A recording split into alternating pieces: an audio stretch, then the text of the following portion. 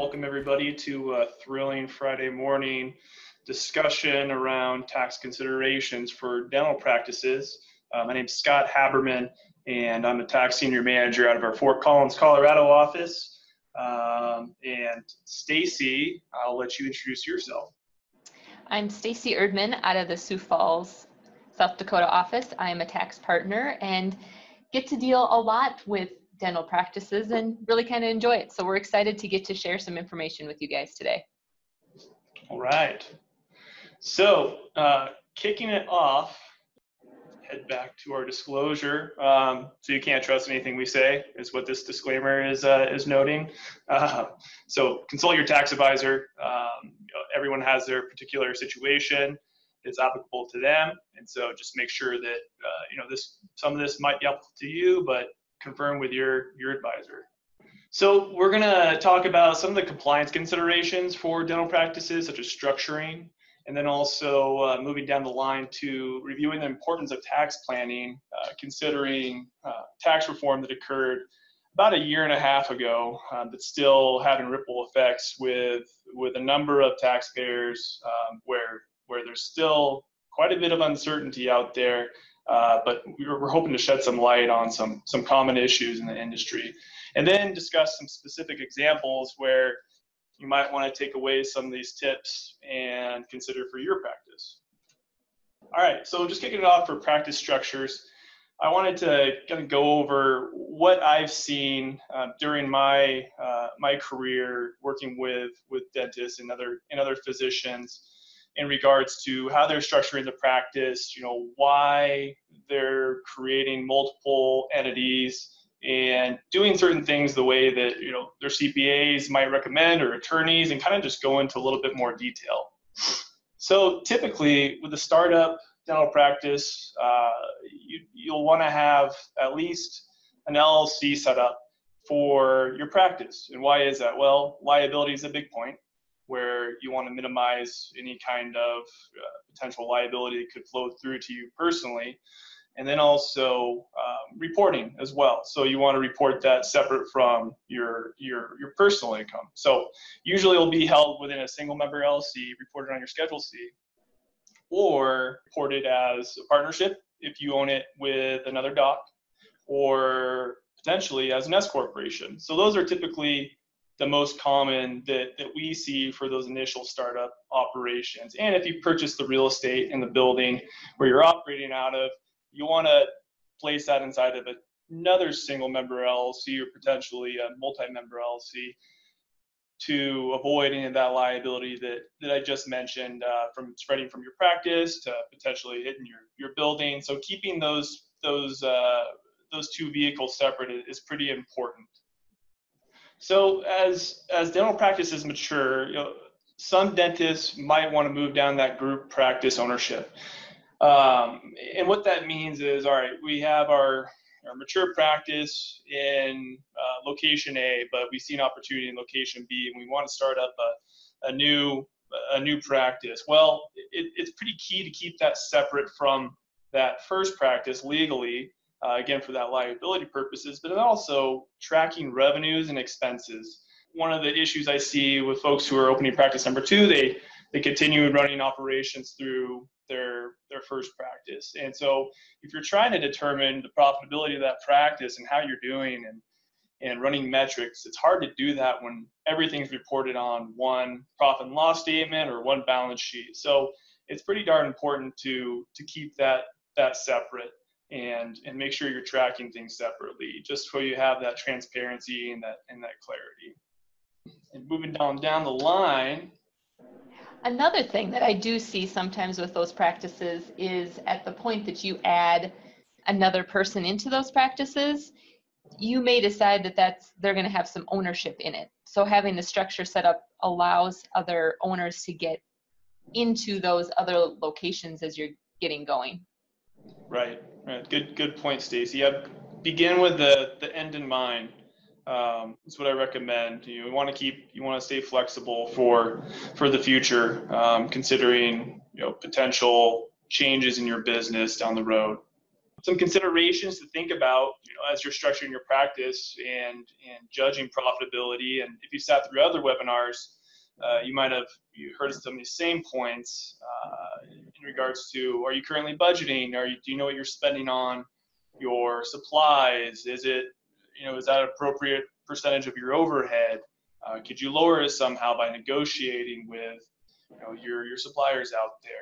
Are you forecasting and seeing how you're going to be doing next year? Are you hitting your forecasts and your goals and your budgets? A lot of the time, folks kind of just operate on the fly, and they're just so busy with their practice, they're not focusing on these key metrics that could help them improve their profitability. And what does your balance sheet and P&L tell you? Your balance sheet's essentially what you own and what you owe. But what else does it talk to you about? P&L. So how profitable is your company? What's your overhead? How do you measure EBITDA? What does EBITDA mean? So a lot of these things are factors to consider as you're operating your dental practice, and really talking to your advisor and working with them to make sure that you're running efficiently, and not only from operations perspective, but also tax perspective. So I wanted to dive into tax reform briefly and talk about the impacts to this industry. So the Reform Act was pretty much the biggest tax reform in the last 30 years since '86. And so the big push was that corporate rate cut, which brought it down to 21% from the mid-30s. So that's a permanent rate cut. But all the individual changes and all these pass-through changes, like S corporations are, and other partnerships, those are all temporary changes. So those expire actually in 2025. So the time is ticking to take advantage of some of these benefits, because they don't last forever. And then the tax code will revert back to how it was back in 2017. So the tax cuts are essentially temporary, so just keep that in mind. So here's a good table to compare. All right, well, if the C corporation's rates are 21%, should I switch to a C corporation? Well, not so fast, because as you see, the prior law, it was 50% compared to 40% if you held it through a pass-through.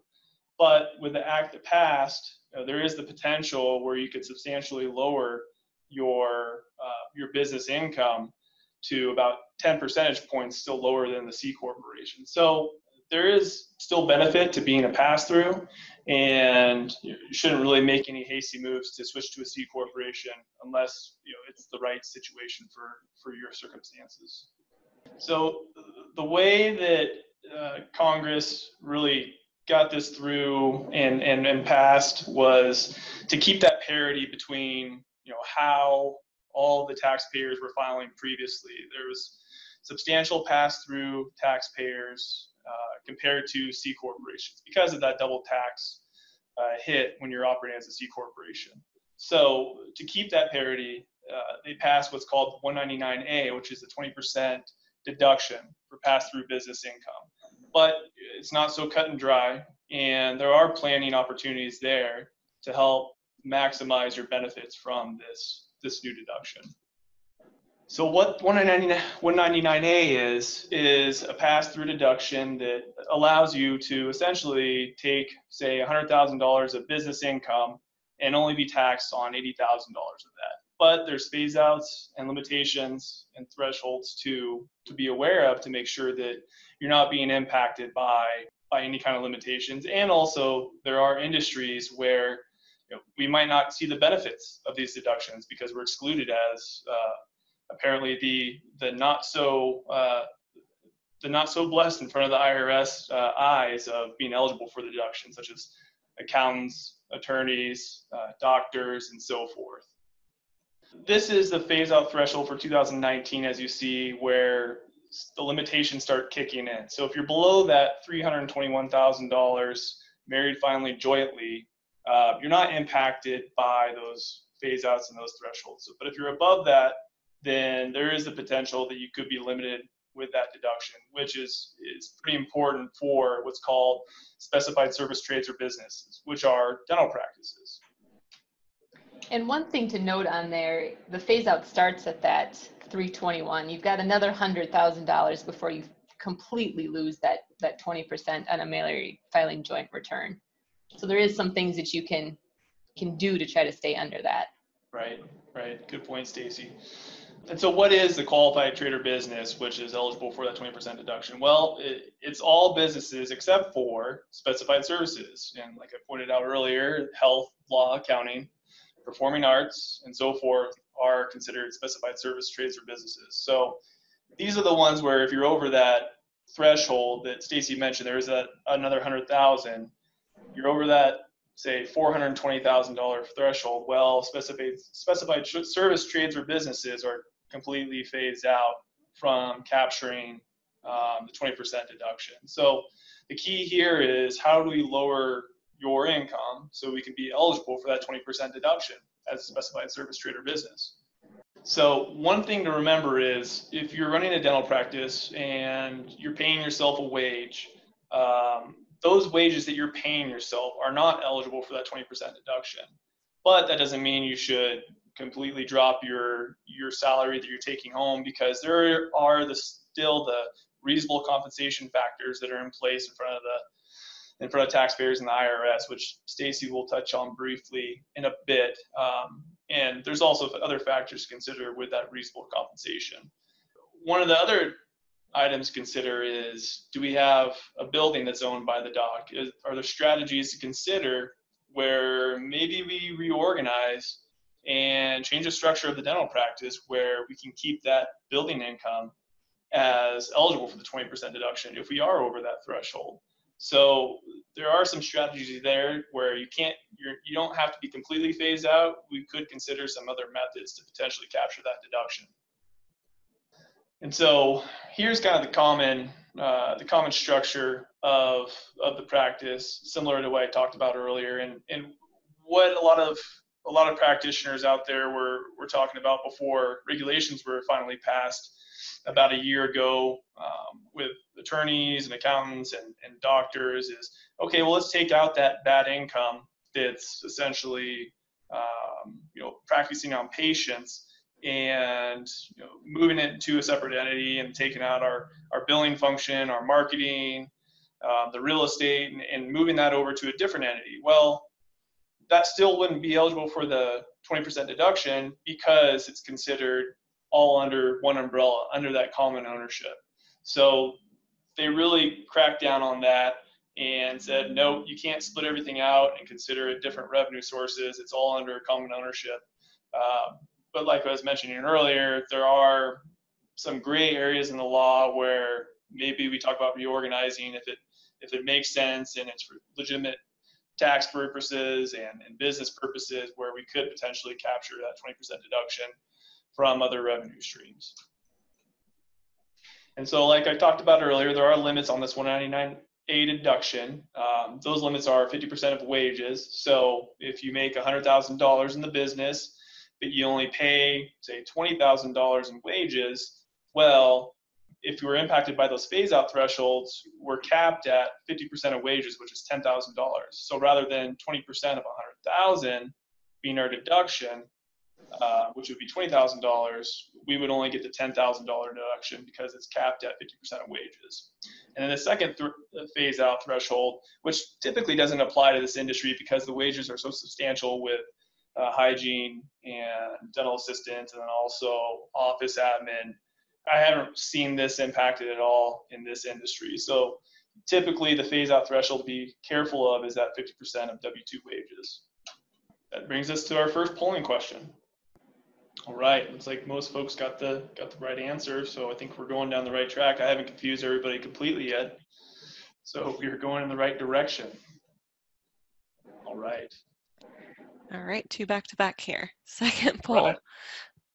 Qualified property is depreciable property held by the business at the end of the taxable year whose depreciation life has not expired by the end of the taxable year. True or false? And that's part of that other phase-out threshold that I didn't cover completely, as typically that first one is one we're impacted at. Got the good answer there. All right. So I think we're still going down the right path. All right, moving on. So we'll go over a couple of those examples briefly. So this is similar to what I was mentioning earlier. So say Steve is a married dentist and his business income is $100,000 from his practice, and his taxable income, considering other sources such as dividends and wages and so forth, is $150,000. Well, what's this qualified business income deduction? Well, take that $100,000 multiplied by 20%, which is that 20% deduction, that gets us $20,000. And so since the taxable income is under that threshold, the wage limitation does not apply. And so that deduction is equal to that 20% of qualified business income. So he's effectively paying tax on only $80,000 rather than the full $100,000 of income from the practice. So going down that same line of limitations and thresholds, there's another one where if your taxable income is lower than your qualified business income, that's another limitation that you might be impacted. So same situation, Steve's a married dentist. His ordinary income from his practice is $100,000, but his taxable income is only $76,000. So 20% of $100,000 is at $20,000, as mentioned earlier. But then the taxable income limitation, it's capped at $15,200 because it's smaller of either 20% of QBI or 20% of your taxable income. So the deduction is limited to that lower of the taxable income. And here's a little bit more complicated example, which we won't go into big detail here because I want to keep going down the rest of the presentation. But this is where the deduction is starting to get phased out when you're over that $320,000 of income as a specified service trade or business. All right, so I want to talk about reasonable compensation because, or actually Stacy's going to touch on it in greater detail because I get this question a lot from a lot of dentists of, well, what is reasonable compensation? My prior CPA told me I need to pay myself $100,000 or $120,000, and I've heard that's reasonable compensation. But you know, it's a pretty gray area, and it's not cut and dry, and it depends on what your duties are in the practice, what you would hire someone off the street to do a similar job to you. And so I'll let Stacy go into a little bit more detail about what is this reasonable compensation.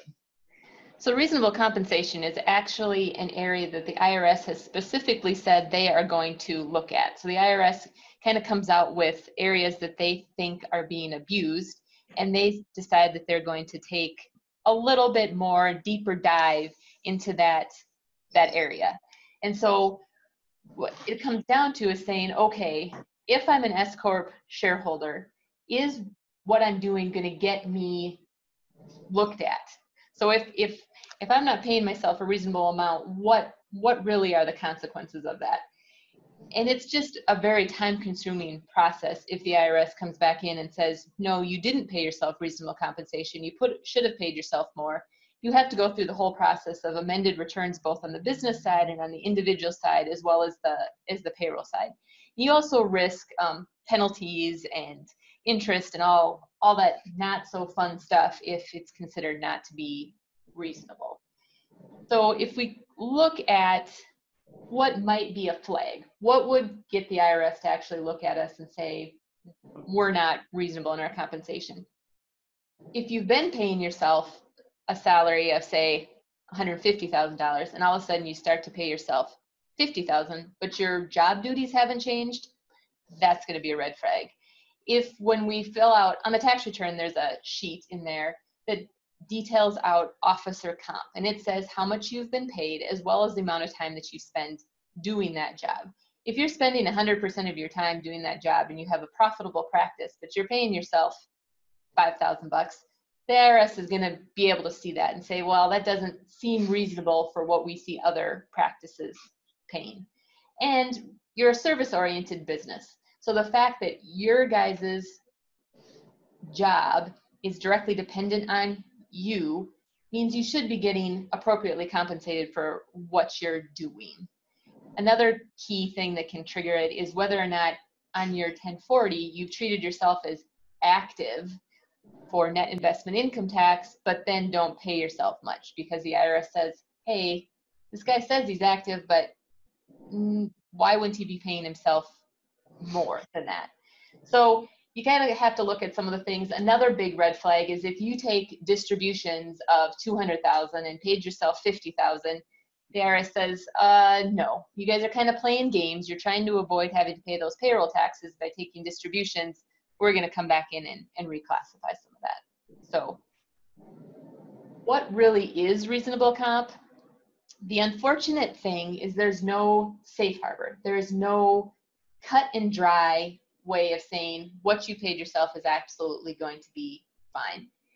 The IRS comes in and says, okay, we're going to look at a bunch of different factors. And if we look at those factors and it seems like you guys are doing your best, we're going to leave it alone. So you're going to look at how much time are you spending there? What's the industry? Obviously in the dental industry, it's personal service. It's your guys' job doing this as opposed to somebody out selling a product. How much experience do you have? How much would somebody else have to be paid to do your job? If you had to be gone for a period of time, what would you have to pay somebody to come back in there? And that's something that our firm can help you with, finding some of those stats and making sure that you're in those ranges. What are you paying non-shareholder employees? What have you been giving out in distributions? All that kind of stuff plays into the final decision. So really, if you guys are reasonable in what you're doing and have a basis for what you're doing, you're going to probably come out okay. But if you try to be greedy and try to manipulate the wage part, you're typically going to run into some issues, and they will find you eventually. Maybe not right away, but eventually they'll probably catch up to you. So, and another thing that people don't think about when they're trying to keep their compensation low for a shareholder is, are you really then able to take advantage of your retirement plan contributions? Because a lot of you probably have set up 401k plans that have a profit sharing or some sort of feature in there. And if you're not getting yourself up to that max compensation amount, you're reducing what you guys are being able to put into those retirement plans. So sometimes having the lower wage affects things besides just compensation. So something to think about and discuss with your retirement plan person as well. Yeah, good point, Stacy. And kind of a good rule of thumb or a good starting point is, if you're going to hire an associate dentist, because you're expanding, typically most are paid around 30% of net collections, and that varies. So that might be a good starting point. If you own your practice, you're the only one doing the clinical work other than hygiene.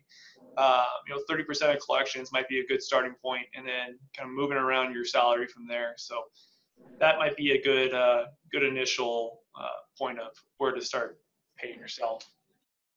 All right, moving on down the line, bonus depreciation. So this is temporary as well. So I think there's a misconception between what's 179 and how does it work, and what does bonus depreciation mean? There are actually two different sections in the code. And so bonus depreciation is actually temporary. As you see there on the table, it's 100% deductible if you're buying a new scanner or chair, any of that personal property. That's 100% deductible up until end of 2022, and then it gets phased down to lower accelerated depreciation amounts. So that's what bonus depreciation is, and you can use that code section to bring your income actually down to a loss. Whereas Section 179, you can't drive your business to a loss. You're typically limited to your taxable income from your company. So that's what bonus depreciation is. And some of the property eligible for bonus depreciation is property must meet the definition of qualified property, which is very detailed. But the big changes are here is bonus depreciation doesn't have to be it doesn't have to be new to take bonus depreciation on anymore. It actually be used property. So if you buy some new equipment and used equipment, you can take bonus on both of those types of property. That requirement that it's new no longer exists in the code. And the property has to be placed in service during a certain date. And this was more applicable to when the reform passed a couple of years ago. that was more important because the threshold was only 50% of depreciation was allowable in that first year rather than 100%. And so along with that, if you have a build out for your practice, there is a portion of the code which is called qualified improvement property. So what is really beneficial with bonus depreciation is, and 179 actually, is qualified improvement property. These leasehold improvements are eligible for 179 expensing. But, and correct me if I'm wrong, Stacy, but I believe the bonus depreciation is not in place. It's only 179 for qualified improvement property. Yep, you're right. Yeah.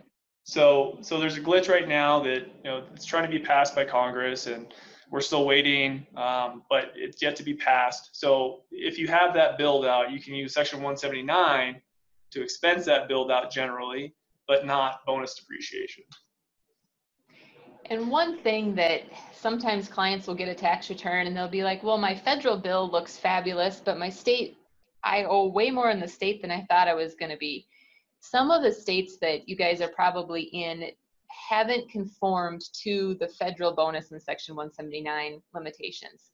So what happens is the states come back and say, this is how you have to treat anything that you've treated on the federal side for bonus in Section 179. We want you to spread it over 5 years or whatever period of time they've decided.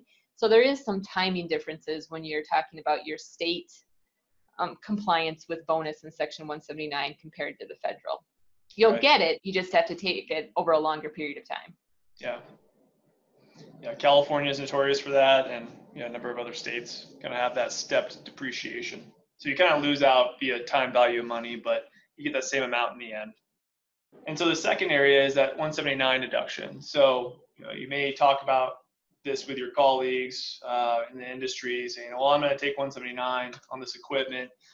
All right, so 179 deduction. So there are additional limits here for claiming the 179 deduction, unlike bonus depreciation. And so being aware of these limits, it doesn't really impact most dental practices they're generally a handful of locations, because we aren't really hitting those thresholds of putting over $1 million of new property into service each year.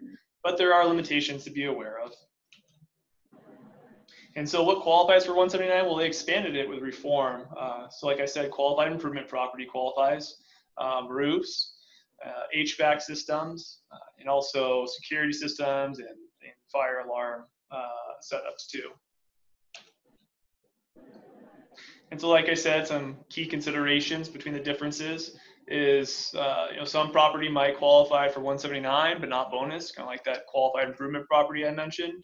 There are those limitations for 179, and some taxpayers are not eligible for Section 179.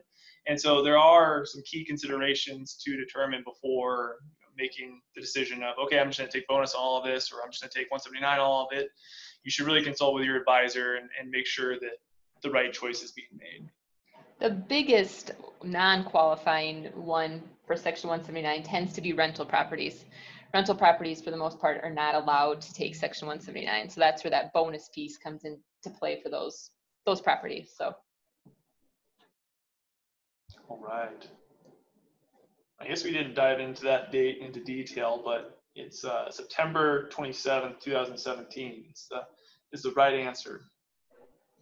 Opportunity zones. So this was pretty quiet until people really started reading into the details of how beneficial this code provision is with tax reform. So what opportunity zones are there's certain areas that are designated by each state around the country where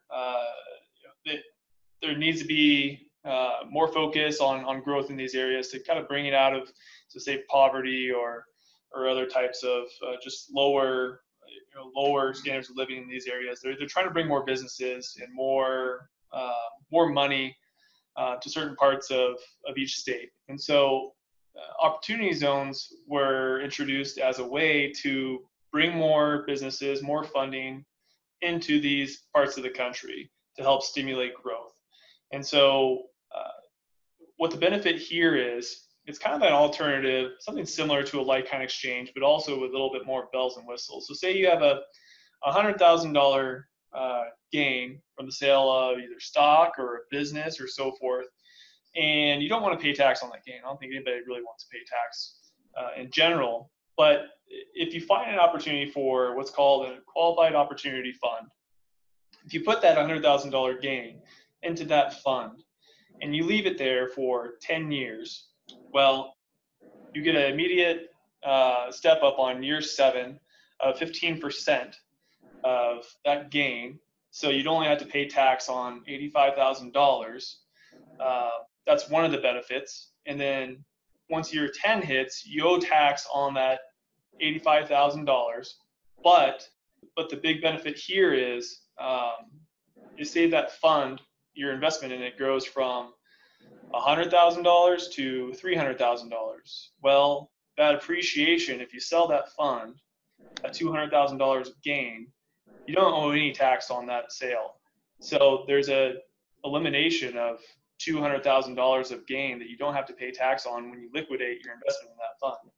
So this is a pretty good opportunity for folks who have large capital gains and also want to reinvest their capital into an investment. Never let the tax tail wag the dog. So you always have to be focused that the fund is making a good deal. It's invested in a good area that is primed for growth and appreciation. So it's really an unknown that not many people have been talking about with tax reform that is a pretty good opportunity. We get a lot of questions on why don't I just do a 1031 exchange? And the biggest advantage is on a 1031 exchange, it has to be similar property.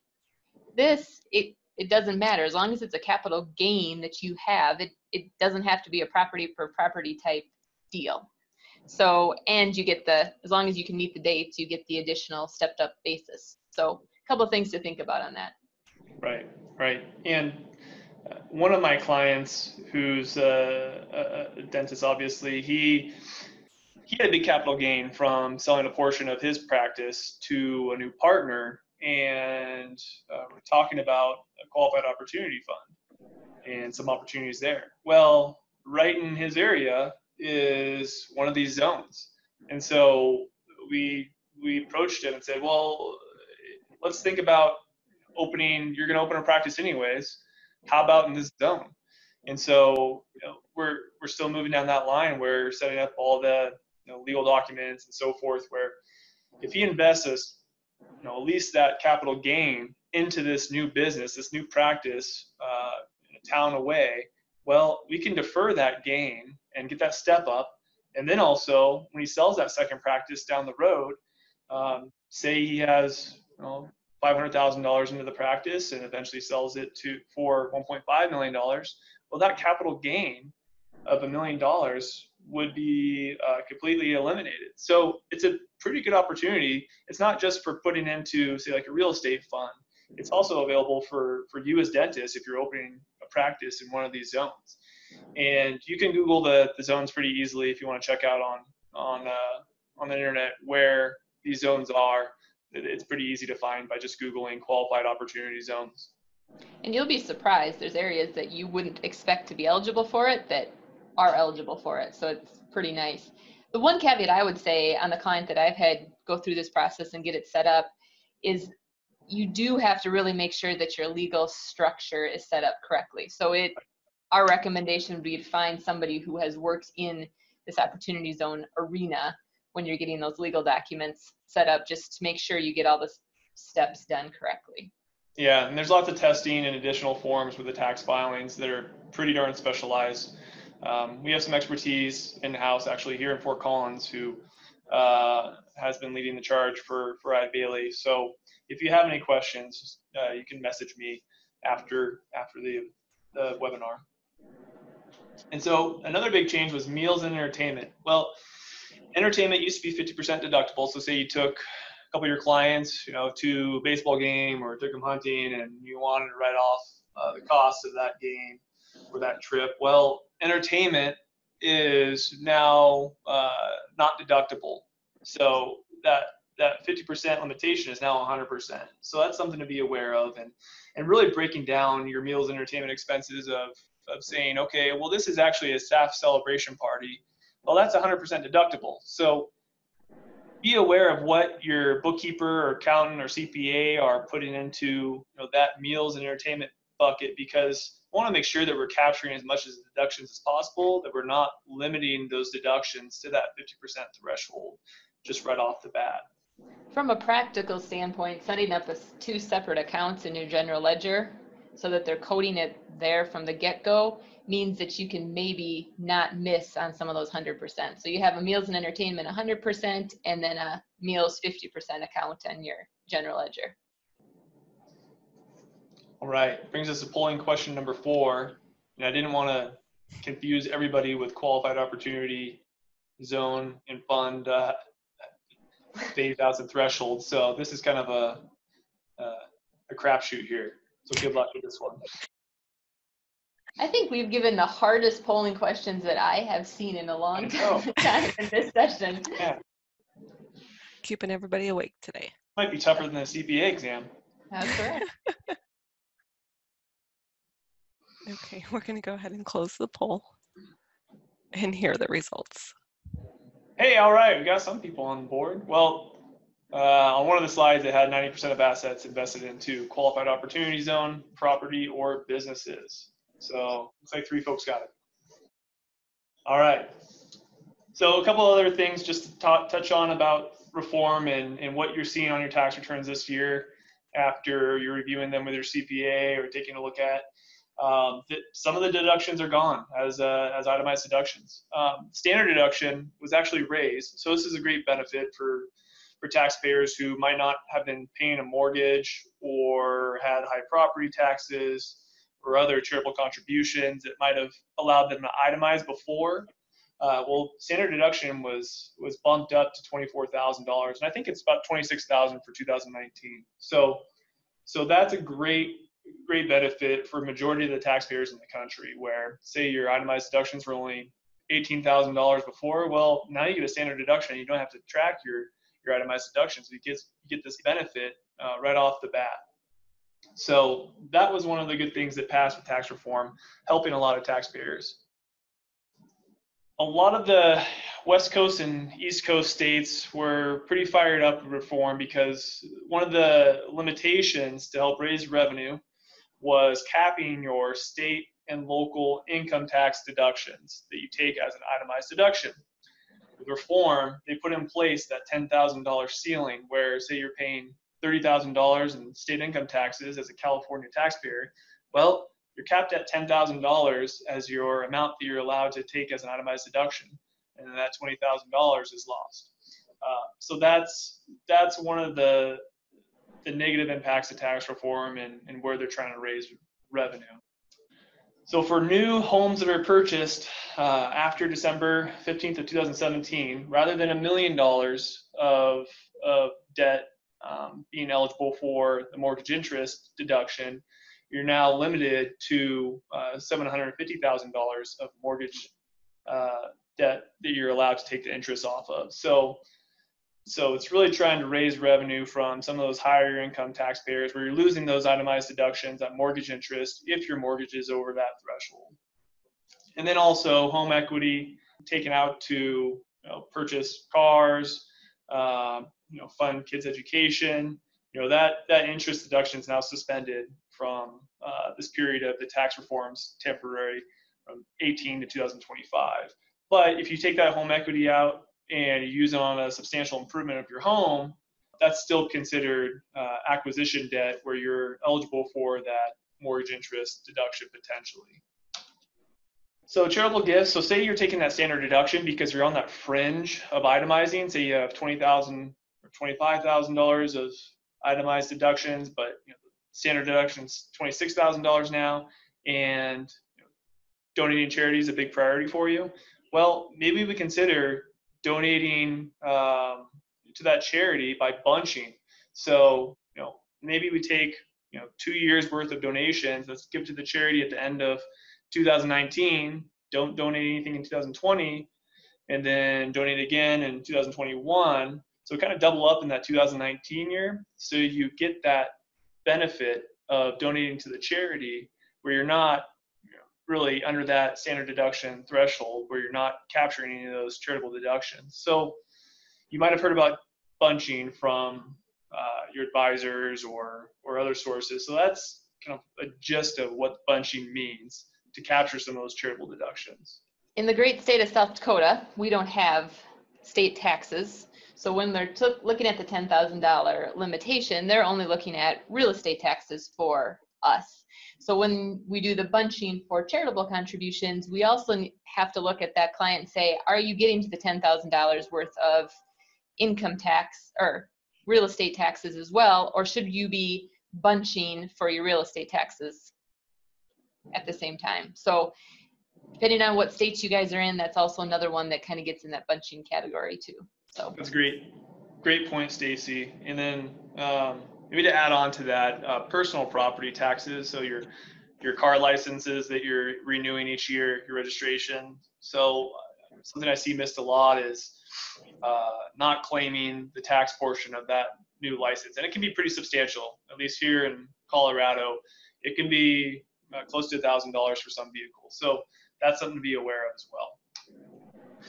So miscellaneous deductions, those are now suspended with tax reform.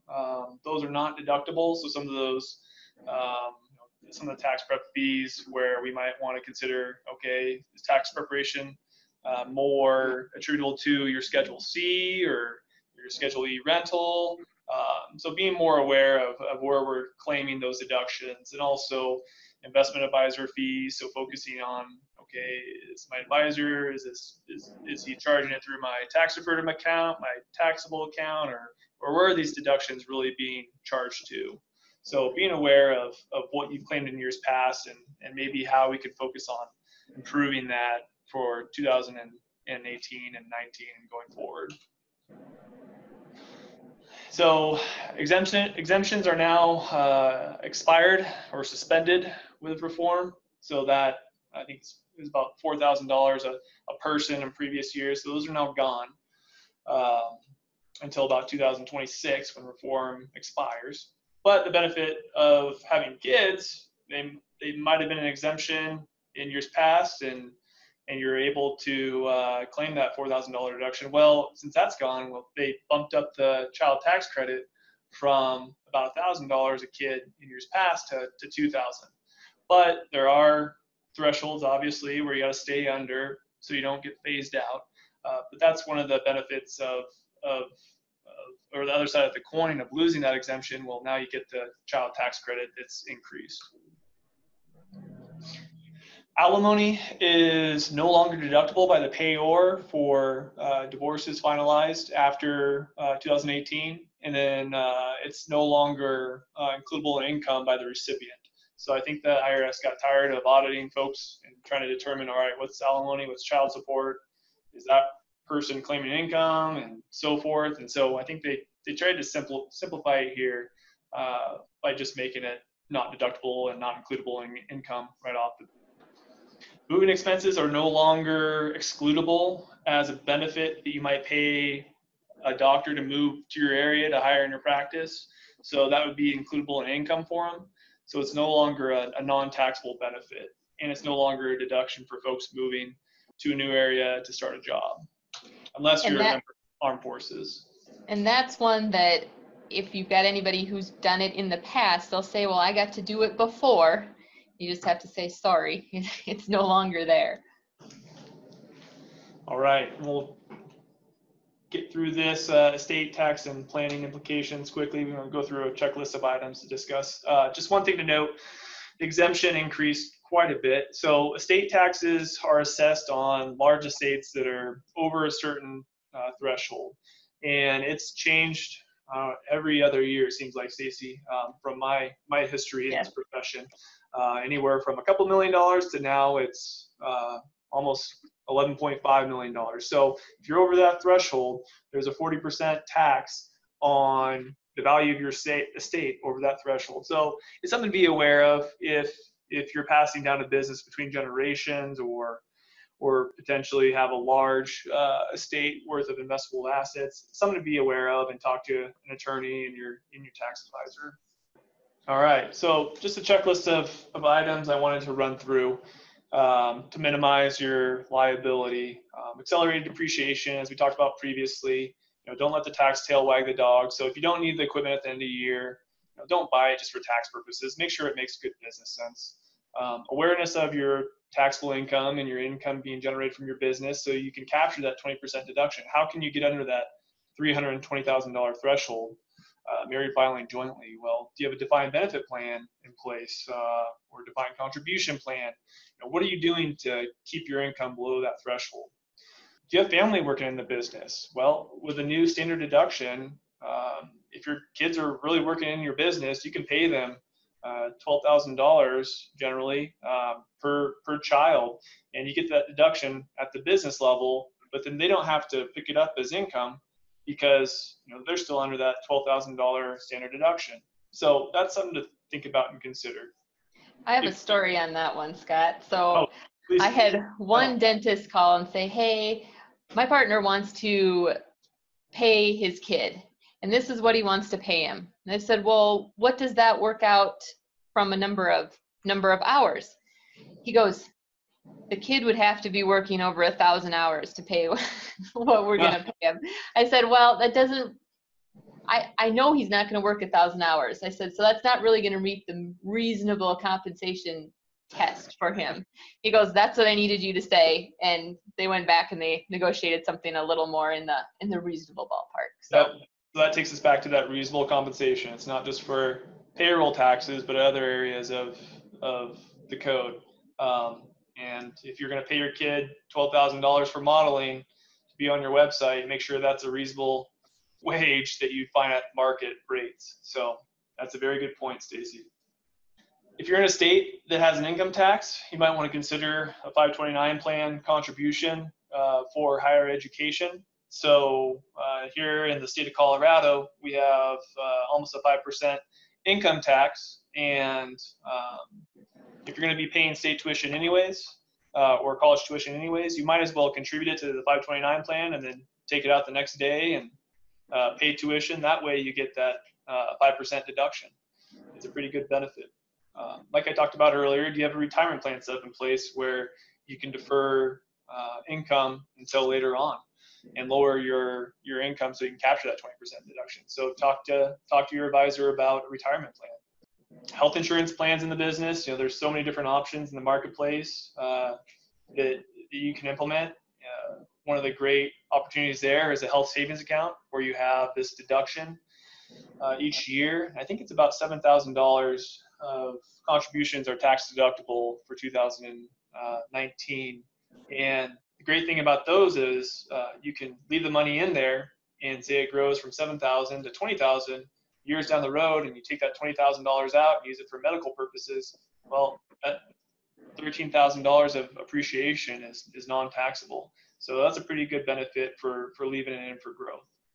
Home office deduction and vehicles in the business, it's hard to justify these for those single practice locations. There's a lot of hoops to jump through. It's typically more common for multi-practice locations when you're driving between those two spots, and then also maybe you're managing the practices and not even in the chair practicing.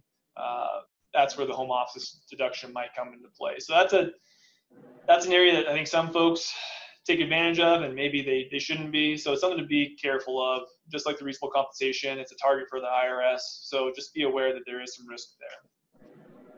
Again, meals and entertainment, like Stacy said, might make sense to break them down into different buckets on your chart of accounts so you're clear on what's what. Cost segregation study. If you haven't heard about a cost segregation study and have had a building you've purchased or remodeled, that's something you should talk to your tax advisor about. It's a great benefit where you pull in depreciation from rather over 39 years, you pull it into potentially year one. So talk to your advisor about a cost segregation study if you own your building. If you're going to implement that retirement plan that we talked about previously, pretty uncommon benefit out there that most folks don't know about. The first 3 years you implement that plan, you're potentially eligible for a $500 tax credit for those first 3 years. And that's $500 each year. So $1,000 of tax credits. Excuse me, $1,500 of tax credits. And then also if you modify your building to make it accessible for the disabled, well, that's also eligible for a tax credit. So some of these are more uncommon that most folks aren't aware of. So if you're making changes to your business, just make sure that there's some awareness that you're eligible for a tax credit potentially. And on some of those, your preparer may not know what you've actually bought. So like there's some stuff related to chairs and different things like that if you don't tell us that they're for a certain demographic of patient or don't provide us with the invoice, it's hard for us to be aware of it. So don't feel guilty about saying, hey, like I've heard about this. Are you making sure that you're doing this on a return? Great point, Stacey. Very good point. Roth IRA contributions, typically if you're over a certain threshold, you're not allowed to contribute to a Roth IRA, but there's a technique called the backdoor Roth contribution. So you talk to your advisor about that. It's a good way to get into a Roth IRA if you're over those income thresholds. Like we talked about earlier, charitable contributions, maybe think about, rather than bunching, maybe a donor advised fund or a private foundation. Estimated tax payments to the IRS are you paying in too much and getting too much of a refund each year, where it's essentially an interest-free loan to the IRS? Let's make sure that we're not giving them too much too early and keeping the money in your bank and generating that interest. If you're going to donate to charity, let's think about donating appreciated securities rather than cash. That's a good way to not have to pay the tax, but still get that benefit of a charitable deduction, where say you donate $100,000 worth of Google stock and you bought it for $40,000, well, you get a $100,000 deduction and you don't have to pay tax on that spread, that $60,000 spread. So that's a technique that's pretty valuable for some taxpayers. Along with maybe you have a couple dogs in your investable account, let's harvest some capital losses where you can offset some of those gains or potentially some of your ordinary income. And then traditional techniques like deferring income to a subsequent year, maybe prepaying some expenses before year end. That's a good way to lower your liability, so we maximize your after-tax returns. So that is all we have for now. Do we have any questions? If you guys do have any questions, you can use the Q&A box located on your menu bar, or you can use the chat feature. We also have our presenters' contact information up on the screen if you'd like to contact them. And Stacey, am I able to, or Amy, am I able to see any of the questions come through? Well, there's nothing there right now, so, but yes. Either as clear as mud or... Okay, so Scott, on your menu bar, there is a Q&A icon. If you click that, it will open up with a box, and you'll see our first question there. All right, so can I talk a little bit more about home office? So what the home office is, say you're a dentist and you're managing a number of practices, you're not practicing on your patients anymore, you're not in the chair, and you're essentially working from home. You don't have an office in any of your locations, and really your location of business of generating revenue by managing those practices is in your home. So that room in your house that's designated as a home office, there's nothing else in there. It's not a guest room. It's not a game room or anything else. It's where you're conducting your business and managing your business. Well, a percentage of your utilities and repairs and maintenance and other expenses for your house are attributable to that home office. So say 10% of your footprint in the home is used for your home office. Well, this is general, kind of a general idea here, that 10% of those expenses are deductible for tax purposes rather than just personal expenses.